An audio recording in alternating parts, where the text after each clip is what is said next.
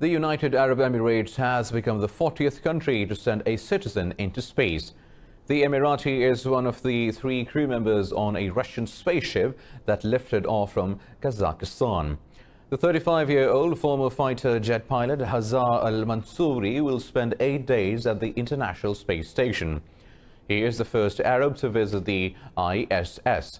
The astronauts will carry out experiments and hold several live space-to-Earth sessions. The new crew's arrival will boost the International Space Station headcount to 9. The Emirati and 2 astronauts from a previous expedition will return to Earth on October 3rd.